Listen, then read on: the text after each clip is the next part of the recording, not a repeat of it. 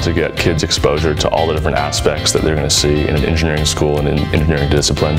So we had them working and looking at tools in the shop, working with SolidWorks. One of the key things is seeing where your computer-aided design goes from on the computer to a physical thing you can hold. So we had them do a lot of activities that involved that process. One of the things that I thought I taught the students was this idea that you can try things and it's okay if it's not right. It's okay if you're, not following the directions in some sort of instruction manual. It's kind of how people do it in the real world, just trying things and figuring them out until they work.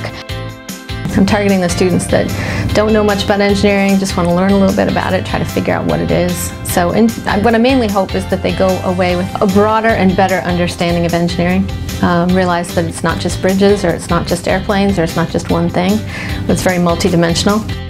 We had a session on Arctic albedo. They actually went outside and measured albedo, which is a reflective property of different surfaces. Marcus Tesdorf came in. He deals with optics. He took them to the computer lab and they created moires, which were, the students enjoyed doing that. They got to pick their own photos to use and create these optical illusions, basically.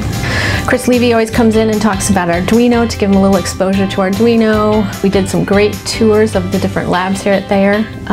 So it was wonderful for the students to see not just my perspective on engineering, but others here at Thayer, their perspective, and see the broad range of what people do.